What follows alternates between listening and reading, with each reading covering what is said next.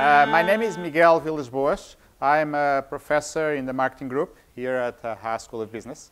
Dean Lyons, unfortunately, could not be here today. He had a board meeting conflict. And so it's an honor for me to fill in and introduce our esteemed speaker and dear friend and old friend from the school. So this talk is jointly sponsored by the Dean Speaker Series and by the David Aaker Distinguished Lecture Series in Marketing. So it's a great pleasure to welcome back to Haas David Aaker, a colleague from many years and from whom I learned so much through the years. So David retired a few years ago after a full, long and productive career here, and then went to profit, but we didn't want to lose his teachings here, and so we instituted this David Aaker Distinguished Lecture Series in Marketing. So David returns to Haas every year to tell us about the new learning, the new developments from his research. He has over 100 articles, over 15 books published. This is the last book, Aaker on branding. So as the whole best 20 principles in branding. And so not slowing down in any way. And he's the world expert in branding in the world. And so we are very lucky to have him as one of our own. He's very well, his Aaker brand identity model is used worldwide. He's in the Marketing Hall of Fame by the American Marketing Association. And is acting now on a lot of these principles in the real world as vice chairman of Profit Brand Strategies. And so today, Dave is going to talk about the power of brand personality. And so we'll learn, I'm sure we'll learn a lot as always. So without further comment, please join me in welcoming Professor David Aaker back to Haas.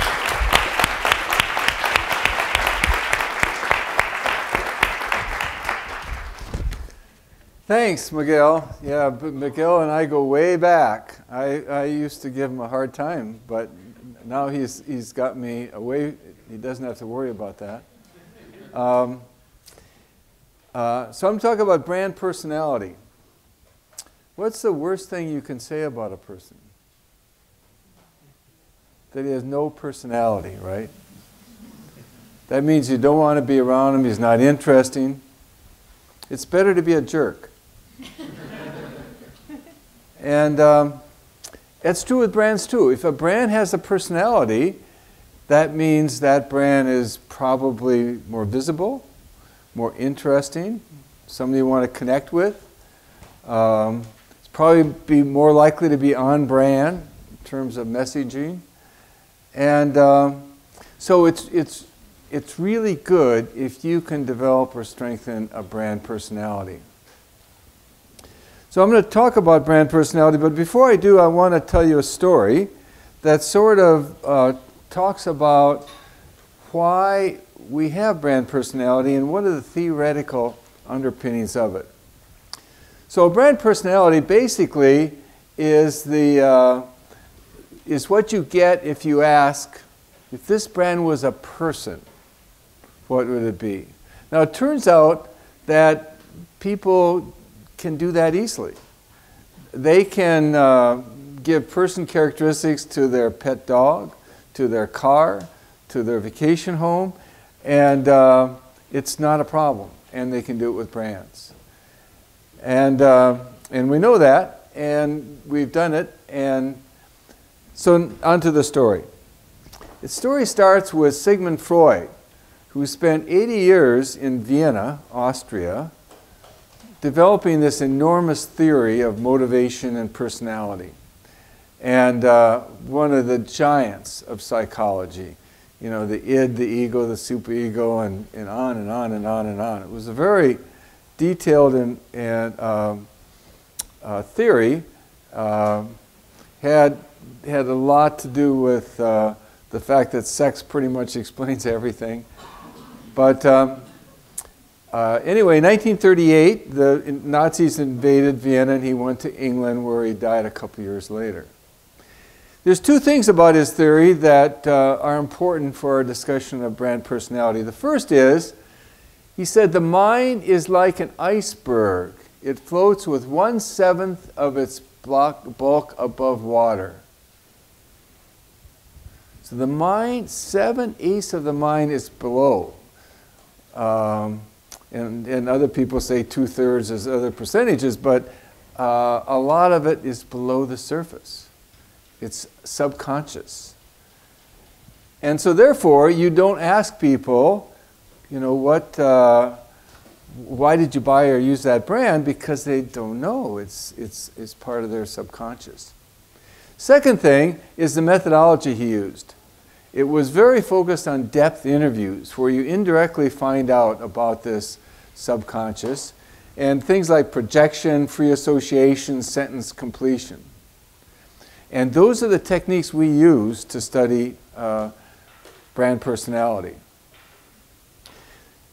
A student, not a student of his, Ernest Dichter lived for 31 years in Vienna, Austria, and he studied under a couple of colleagues of Freud, and these are people that broke off from Freud. Freud was very rigid, and you did everything his way, or else you were separated. And so he studied under a couple colleagues. Alfred Adler was one of them in Vienna, and then when the Nazis came in 1938, he was 31 years old, and he moved to New York.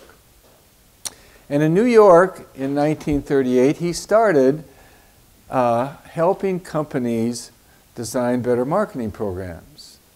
One of his first clients was Plymouth. And around 1940, he famously found out that this Plymouth that wasn't selling, he discovered the insight that the personality of the Plymouth convertible was a young male, free to do what he wants, and has a secret mistress on the side. And so what he recommended was that to be more attractive, they should put the convertible in the ads, and they should put the convertible in the showrooms, even though only 2% of the people bought convertibles. And so that's what they did, and sales really took off. And now when people got to the showroom, they didn't buy the convertible. They bought the sedan, whose personality was, more mature, more stable, and had a solid wife with a good relationship. A couple of others of his clients was the prune business, and he said the personality of a prune is that of a dried-up old spinster. The prune business, and he said the personality of a prune is that of a dried-up old spinster. And what you want to do is talk about fruit and plums and so on, and so he got all the Del Monte prune brand to show pictures of plump fruit instead of dried-up, shriveled prunes. And another one of his famous clients was Betty Crocker.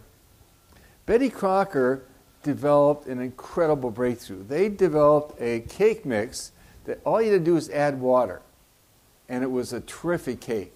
And it would talk about saving time and saving energy for busy housewives. This was a real breakthrough. But it didn't sell. It just failed in the marketplace.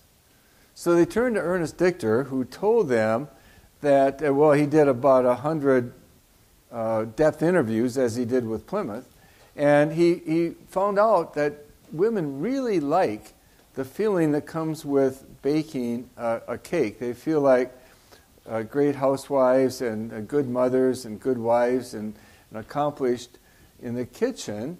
and they felt guilty when they were using just water. They felt guilty, and they also were a little suspicious of the result. So we said, why don't you add a couple eggs into the cake mix? And then you adjust the cake mix to accommodate that. And he said, not only will they now feel like they're actually cooking something, and they'll get that same rewards that they would get before, but also there's something like they'll get the feeling of giving birth and giving their, giving another child to their husband and family. So the personality changed abruptly of this cake mix to something, a nurturing, creative, admired baker. Now, during this time, Ernest Dichter talked again and again about people don't buy attributes. They're not rational. What they do is they buy the gestalt, they buy the brand personality.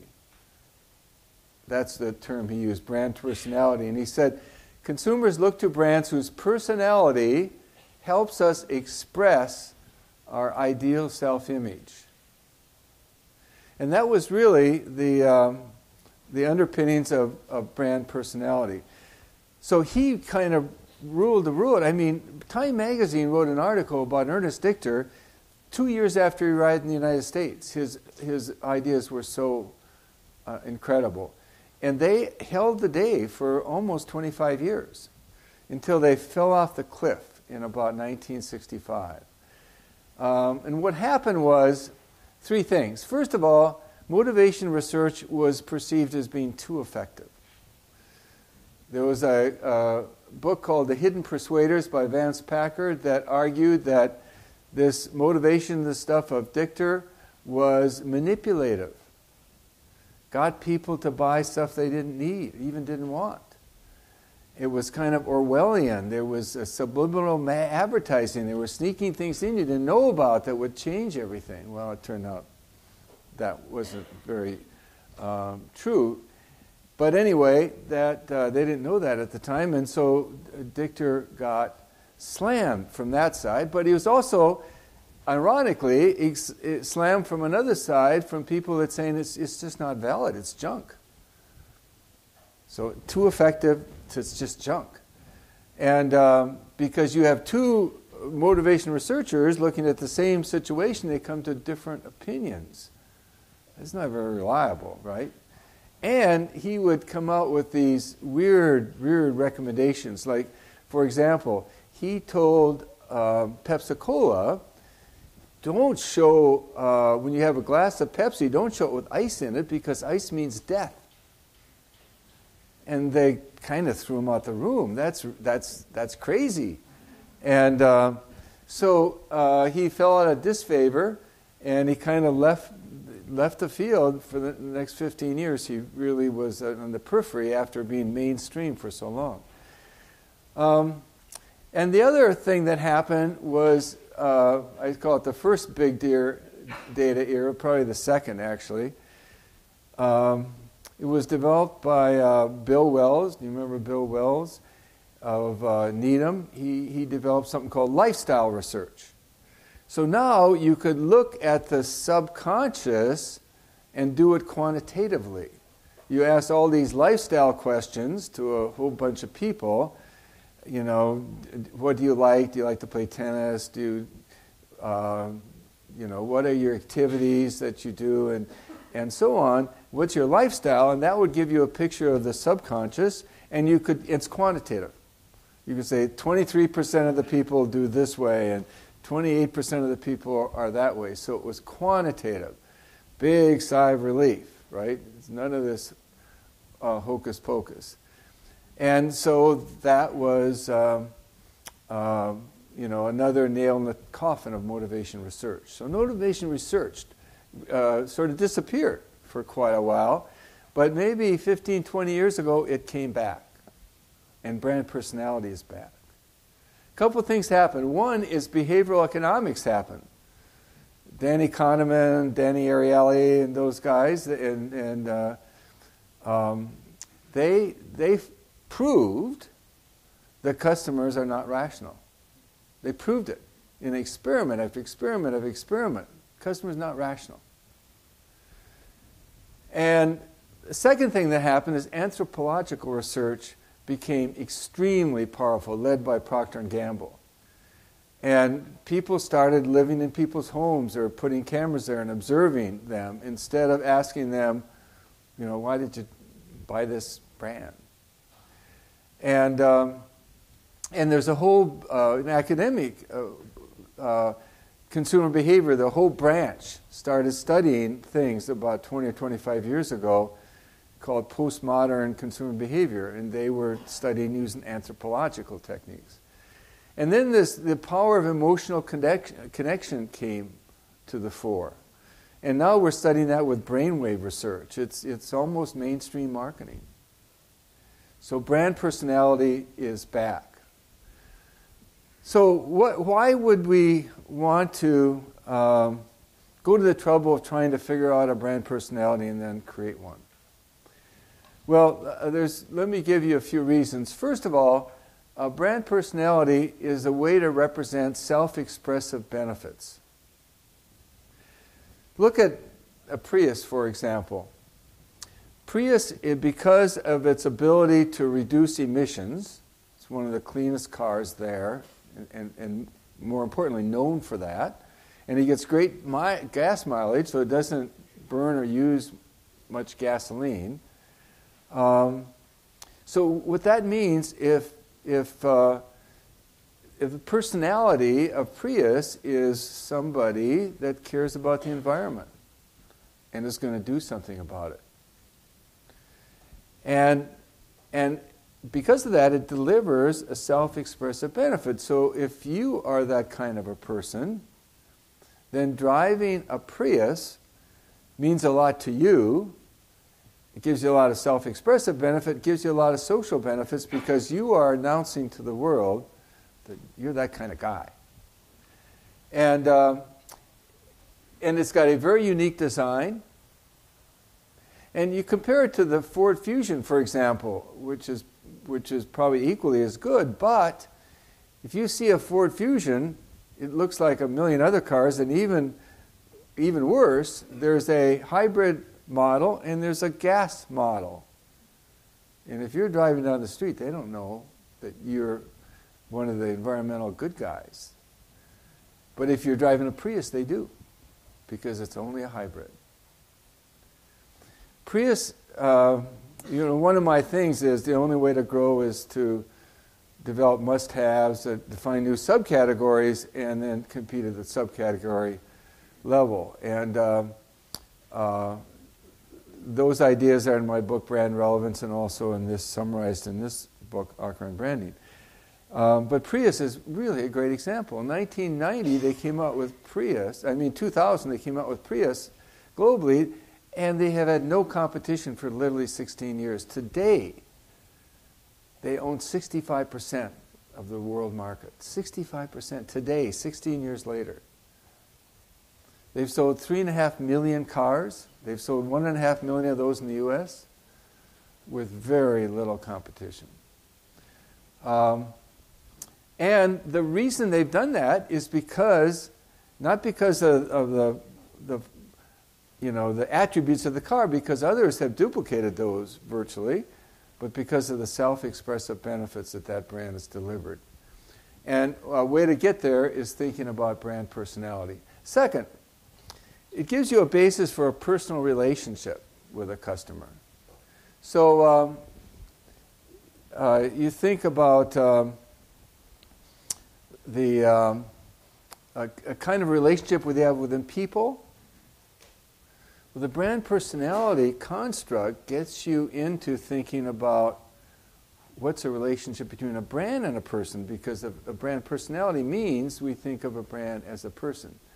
So it could be like a family member, Hallmark and Hershey's. So somebody you're comfortable with, somebody you respect, and just being comfortable is real powerful.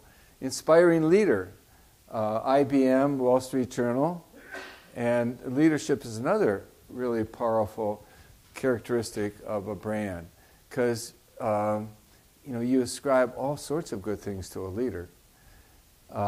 Mentor, Mayo Clinic and Vanguard, means you look to them to advice, and they're interested in you, right? And how important is that, to have a brand that's really interested in you? Stimulating companion, like Das Equus, or however you pronounce it. The most interesting man, remember that? That's a little, maybe too direct, but a stimulating person will be somebody that's funny, that's interesting, that's fun to be with. And then a shared interest, maybe in the outdoors, for example, gives you a reason to connect to Patagonia and REI. And when you start thinking about relationships between brands and customers, like between people, then you get a little insight into alternative ways to find out what they think of you. So you can say, instead of saying, what do you think of this credit card brand, you could say, if this brand were a person, what would it say to you? Suppose it said, my job is to help you get accepted. You have good taste. That suggests a sophisticated, educated, confident world traveler brand personality. But if they said, I am successful and can do what I want, if I were going to dinner, I would not include you, that's a brand that is likely to be considered snobbish, aloof, condescending. So we really do research just like that. And we get insights just like that. Because you find out some really bad things you couldn't find out by just doing some kind of image survey. But a brand personality can actually represent functional benefits as well. If you think Harley Davidson, it's got this macho freedom of the road, power. Let's drive across country, and that sort of exudes power and strength and noise and so on. All the things that attract you, all the functional things that you want in such a product. You think about MetLife. I mean, this is an insurance company, right? Insurance companies are brands that you never want to see or talk about, first of all. And second of all, you know in your heart that they've got cold hearts and they live in a building with a guard out in front to protect them from ever talking to you. But if 1985, they put the Snoopy characters around MetLife. It makes them a little more warm and approachable, doesn't it? And now if you went out and told people, we're warm and approachable, yeah, sure, that's not very credible. But if you put the Snoopy characters, nobody's going to counter-argue. Nobody's going to be suspicious. I mean, it's Snoopy characters, right? And they are lovable, warm, and approachable. It guides and suggests marketing programs. So if you tailor-made golf equipment, if you say it's high quality with innovative design,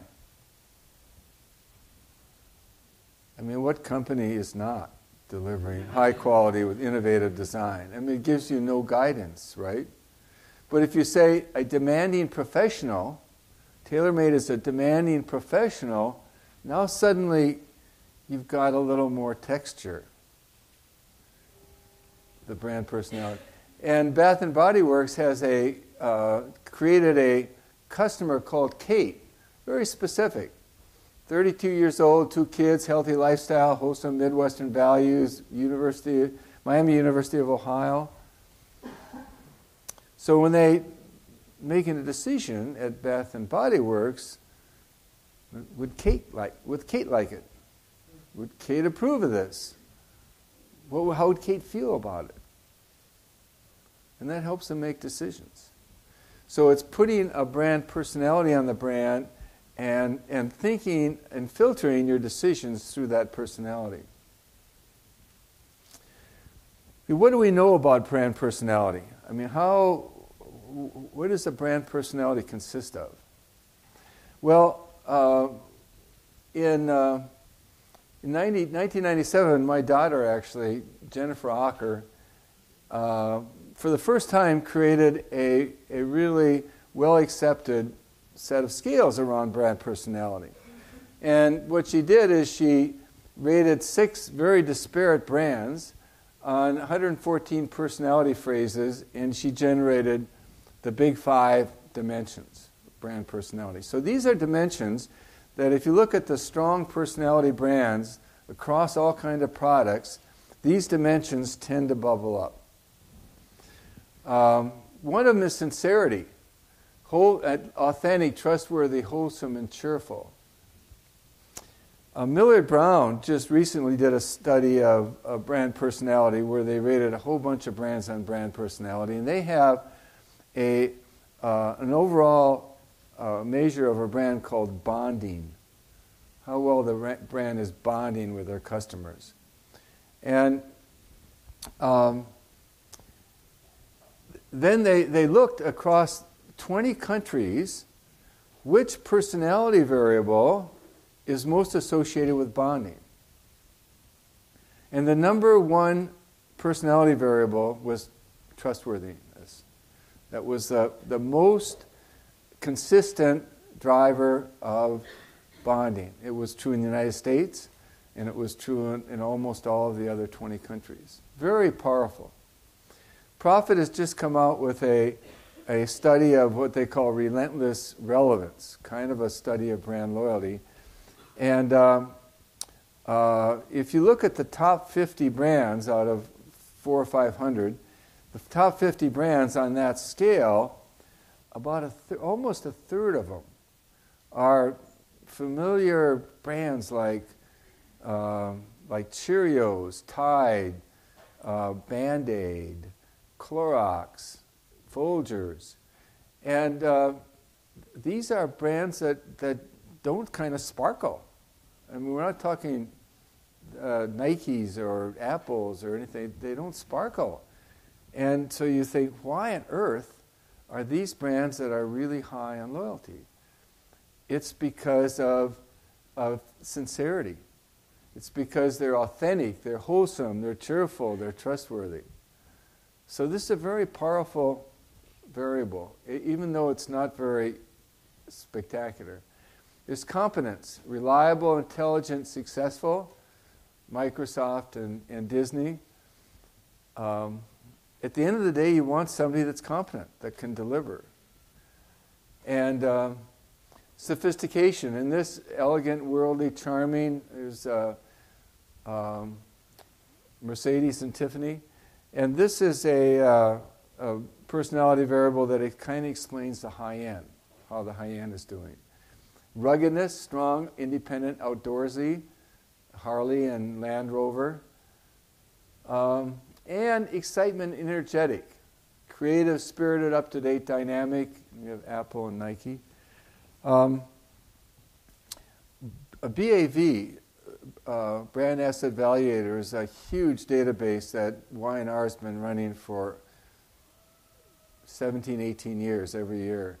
It's huge, huge. Thousands of brands, 30 countries, 80 measures, including they have all of Jennifer's personality scale in there. And they've come out, there's 4 dimensions of brand that are really important. One of them is differentiation. And they analyzed this over time, and they found that brand equity has been declining for 10 or 15 years, markedly so.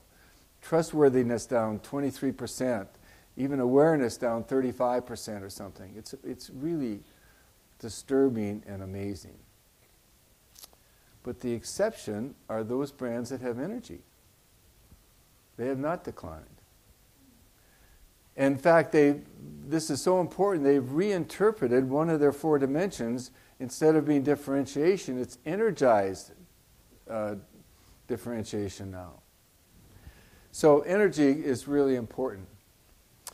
Jennifer did her study in Japan and Spain, and she found that ruggedness didn't emerge. Instead, serenity emerged. Kind of a commentary on lifestyle in as well, but serenity is important in Spain and Japan. Now, these big five apply to all products. So, for your brand, in your context, you need to decide, okay, that gives you a point of departure, but you really need to decide, what is your passion? What is your brand personality? So if you take a brand like Muji, for example, it'll have sincerity as part of it and confidence as well, but it also have unpretentious simplicity. It's sort of things functional, simple. It'll be outdoors, love of nature. Muji is a retailer in Japan that has 2 huge parks. They keep pristine and people can use them. And their product line is very simple. Clothes are beige. All the other things are very simple. They're sort of the no-brand brand. The Sephora is sophistication, all right, but it's also got a passion for beauty. They have a website called Beauty Talk. And so that really defines them as a person. Whole Foods is, as a person that's really passionate about healthy eating and passionate about organic, natural ingredients. So if you think about a person who's really passionate about that gives you some guidance. So how do you create a brand personality? And the answer is, anything you do to associate something with a brand will affect its personality. It can be the logo, like this quirky Google thing. It can be design. It can be a symbol, like the Oscar Mayer Wienermobile truck. It can be a sponsorship, like Curry for Under Armour. And sort of Curry has a really strong personality. I mean, he's one of the world's nice people. And he's probably the best basketball player that's playing today. And so that says a lot about the personality of Under Armour. The founder or CEO, Michael Dell, the Furrow, which is a content magazine of John Deere, Carrie Atwood, the Luna bike team, Harley Davidson Ride Planner, a program around the brand. So all those things can drive a personality. So the question is, how many of them are there? How consistent are they? And how strong are they? And the really strong brand personalities will have a lot of consistent, strong things going for them. One last thing. I have, in all kinds of forums and books and so on and blogs, I blog at davidaaker.com probably around 3 times a month, and I've done about 240 of them now. And I have a lot of occasion to talk about my brand identity model, which in this book is relabeled as brand vision model because I grew to not like the word identity. So it's a brand vision model. But what I always say, or I frequently have occasion to say, is the best brand vision I know of is that developed by Rich and his colleagues here at Berkeley Haas, and that's the Haas brand vision. So I almost think we should do it in unison, right? But question the status quo, beyond yourself, student always, and confidence without attitude. I mean, the last one is amazing. It is such a differentiator, right? Because we know the others have a bit of an attitude. Not only the students, but the professors. Whereas we do not, right? We have confidence without attitude. And we, everybody wants to be innovative, right? But we question the status quo. These are all personality variables. They have substance behind it, but they're personality variables. Confidence without attitude, that's a personality. That's a brand personality. Question the status quo, that's a type of person. It's a bold ideas, take risks, challenge conventions. That's a statement about a person. Beyond yourself, a longer view of decision, ethically, higher purpose. That's a statement about a person. In students' audience, curious, lifelong personal growth. When I've seen a lot of brand visions, and most of them have no brand personality component to them at all. Some have one. But this is brand personality. So when you're doing a brand vision, it's really helpful at some point to say, what about the brand personality? And then some things come out, some things that have to do with energy often. But Berkeley Haas has really nailed it. I tell you, we're really blessed to have Rich as a dean. He's a remarkable leader and dean. Anyway, that's brand personality. We have some time for some questions, if there are some. If you have some questions, please come up to the microphone, because we are taping these for live also, so we want the sound. Yeah. Hi, my name is Parag Sampath, second year at Haas.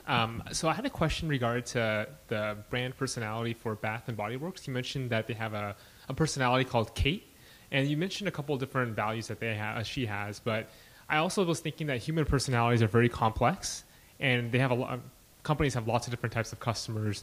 Do they often come up with multiple personalities, and how do they make decisions when some of those personalities could be competing with one another? That's a really good question. Really good question. One answer is that sometimes you need a different brand vision and personality for different markets. But that's rare, very rare. Usually what you can do is take a certain brand vision and say, okay, when I go to China, or when I go to the business market, I'm going to interpret one of Berkeley Haas calls them principles. I'm going to interpret it differently there than I do here. So I can do the same thing, but it's interpreted differently. And sometimes we say, well, we add something. We add a fifth value for some market that needs it, and it won't be inconsistent because the other four are still there, but we just added a fifth. An oil company added, in competing in South America, the quality that will give you an honest dollar or a gallon of gas if you buy it. We won't cheat you. And it turns out in that country that was a important attribute. The other part of the question is that, if you do research on brand personality, it's really extraordinary. What you find is the really strong personality brands usually are strong on not one dimension, but 2 or 3 or even 4 dimensions. They're just, it's kind of a halo effect. You think about the strong personalities in your life. They have multiple characteristics that make them strong, right? It's not just they're strong on one thing and somebody else is strong on another thing. It's not true. The strong personalities are strong on a lot of dimensions of personality, and the weak ones are strong on none of them. And so almost all strong brands have multiple personality dimensions on which they are strong.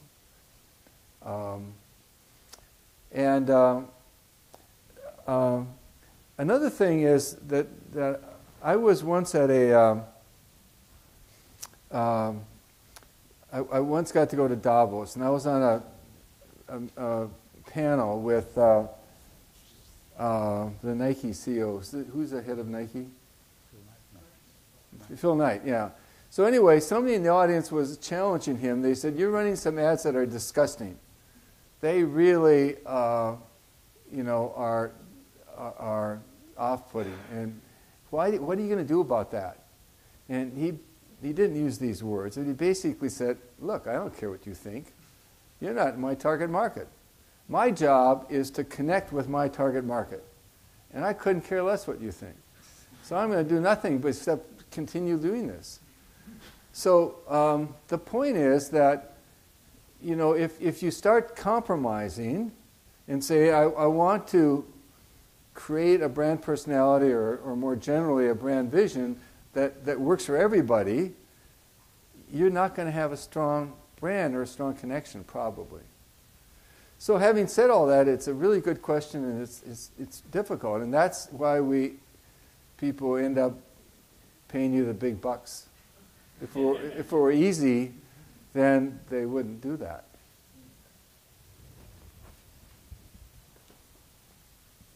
Hi, my name is Jay Schilling, second year EW MBA. I had a question about consistency with respect to the brand personality, kind of in the same vein that you're talking about. So I saw that you showed the Harley-Davidson planner, trip planner. But I mean, if the brand identity for Harley-Davidson is kind of, power, noise, and particularly freedom, how does a planner fit into a brand that kind of says, I'm just going to go out on the road and it takes me where I go,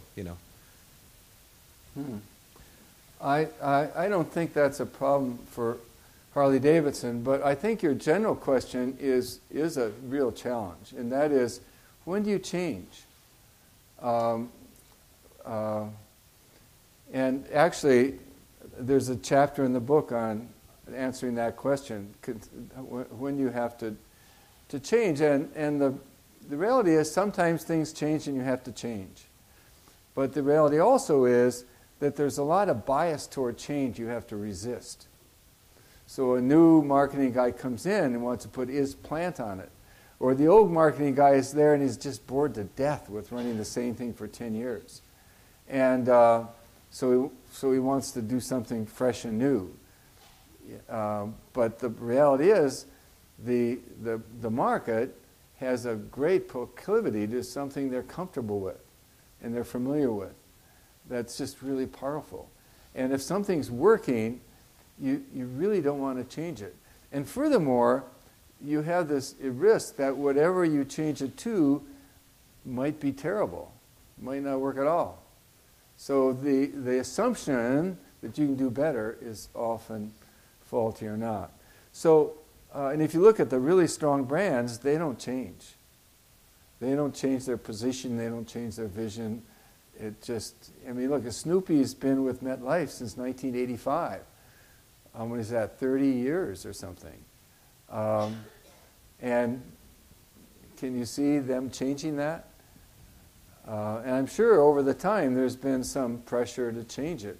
I was once at Wells Fargo where the B2B guy says, we're selling to sophisticated products to sophisticated people, and the stagecoach doesn't work. Let's dump the stagecoach. Well, saner minds prevailed, and they didn't dump the stagecoach.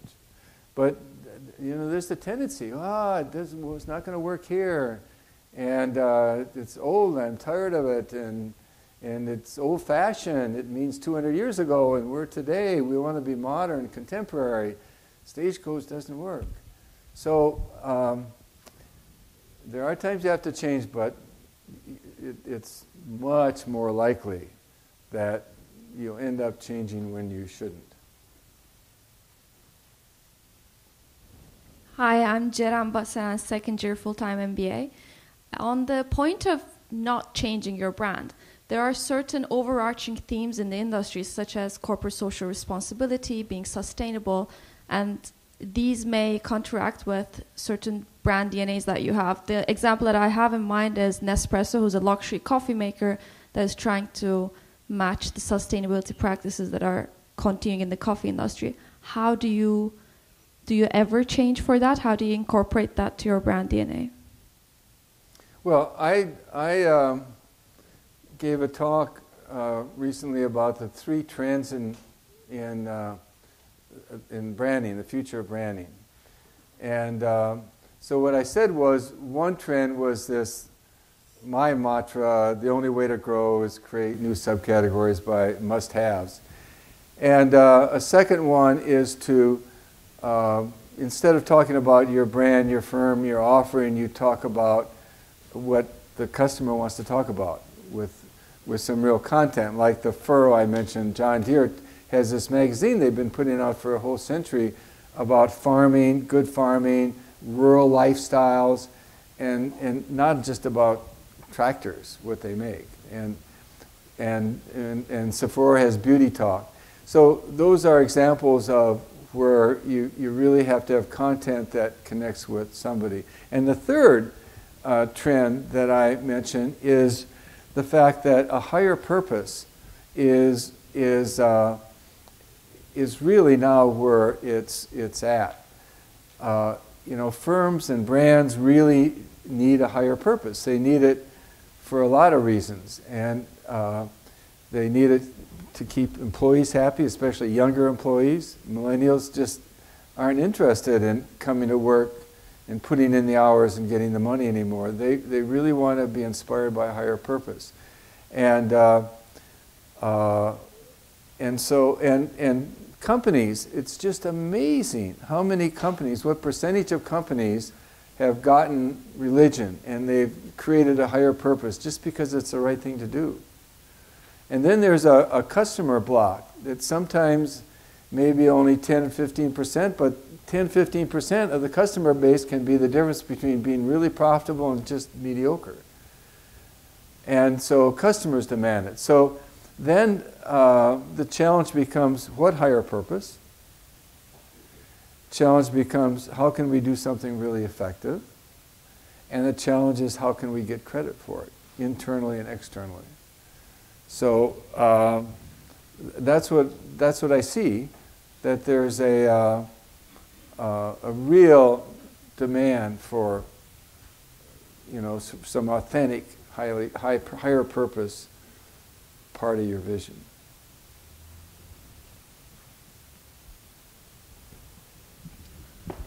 Nice to meet you. And my name is Bruce, and I came from South Korea a few years ago. First of all, I'm really honored to meet you in person because the 10 years ago when I was the graduate student in Korea, I've read your article, Brand Extension and Brand Value, or some other the brand personality. I was impressed with your research. And now my question is, I'm working for the advertising agency. My client is a Korean car company. They are usually pursuing nowadays the luxurious. So do you think luxurious could be kind of the brand personality? And also, actually they are not. They don't seem to be the luxurious, because the Korean car company is just normal and popular. They are not luxurious, but they are pursuing the luxurious. What's the name of the brand? The Hyundai Motors. Hyundai. Yeah. Oh, Hyundai cars. Yeah. Oh, so yeah. they are now just Genesis.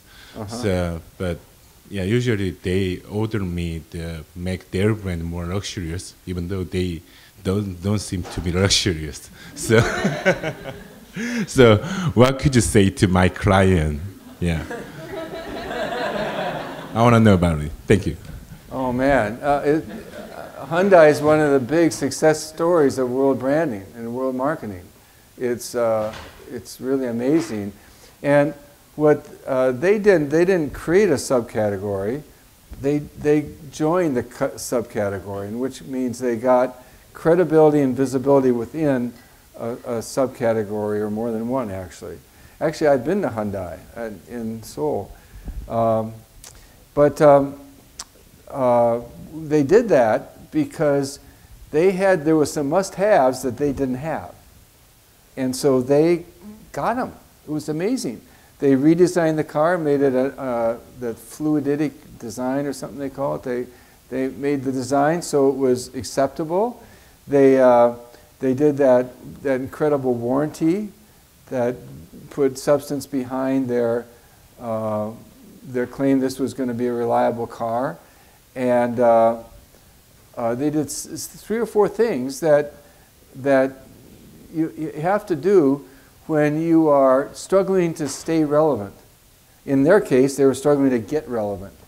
So they did some amazing things and took a brand like this that wasn't regarded highly at all, and they went from the people that were willing to consider Hyundai went from 2% to 38% or something like that. The numbers aren't exact, but it was amazing. So and so if they want to break now into the premium market, even above where they were, is that what the Genesis is trying to do? Yeah. I wouldn't bet against them.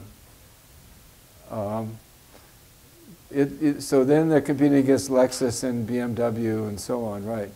I wouldn't bet against them, and the fact is, even if they don't do too well, it's still going to help the Hyundai brand.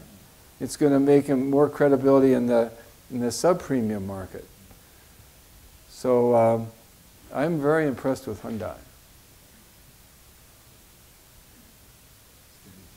I mean, it might be hard for them to accomplish what you say they're trying to do, but I still...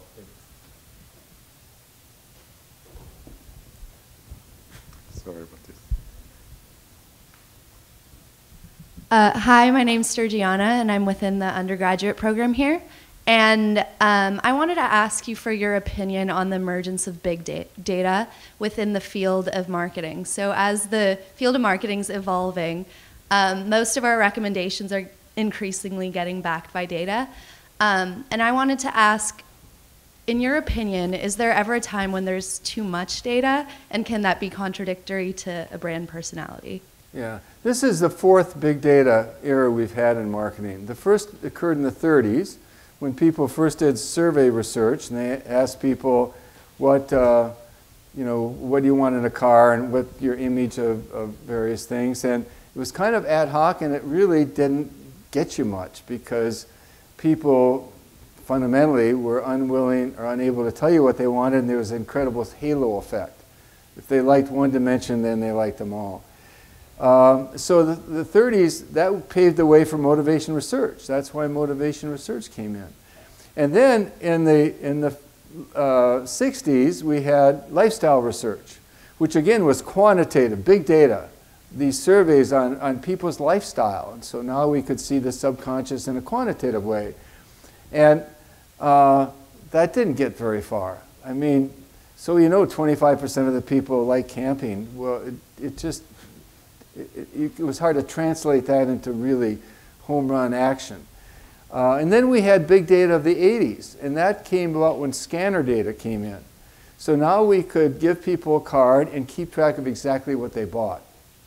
And for some people, we actually knew what ads they saw, and we could run experiments on ads. And what people found out is that if you run price promotions, you got a bump in sales. And we modeled that. And so what happened was people started doing price promotions more, because then they got a bump in sales, and the data showed it was scientific. And very sophisticated models and great data on a whole bunch of data, big data. Brands were destroyed. Kraft was so destroyed, it took them 3 years to recover. Because what this did was teach people, don't buy now, just wait 3 weeks for the next sale. Buy only on sale.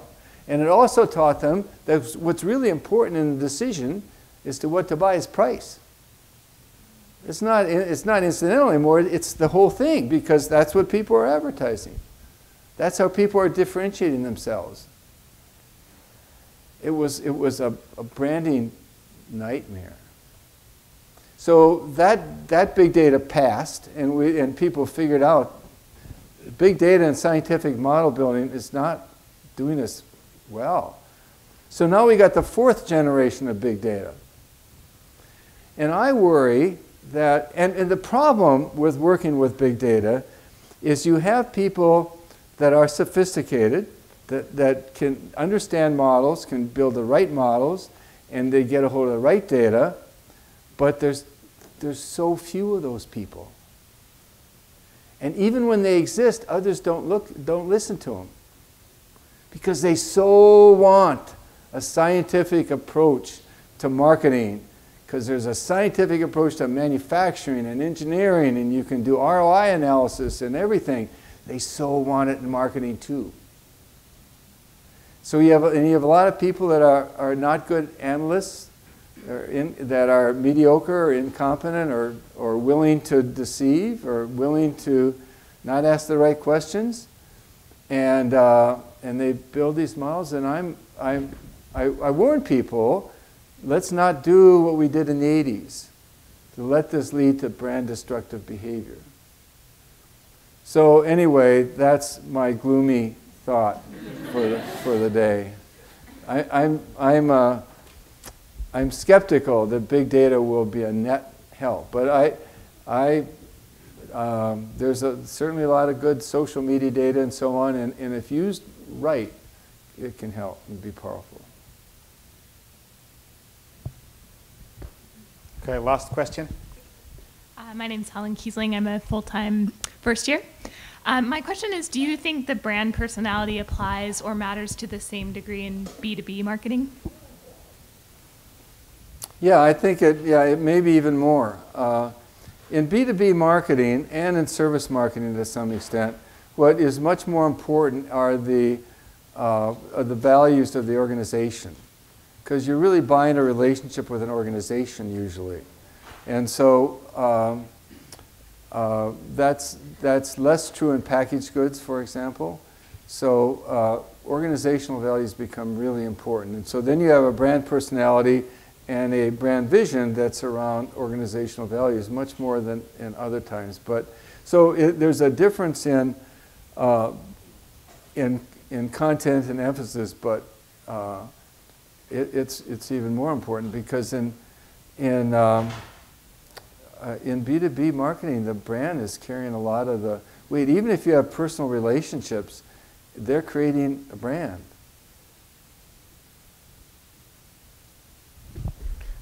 Okay, Dave, I think it was a great pleasure to have Dave talk to us about the importance of brand personality and think of brands as with personal relationships. I think Dave didn't talk about it, but this has been validated with actually long time across many brands, and also with neural measures of brains where people actually behave in this way with these brand personality characteristics. So overall, thank you very much, and please join me in thanking Dave. Thanks, Grether.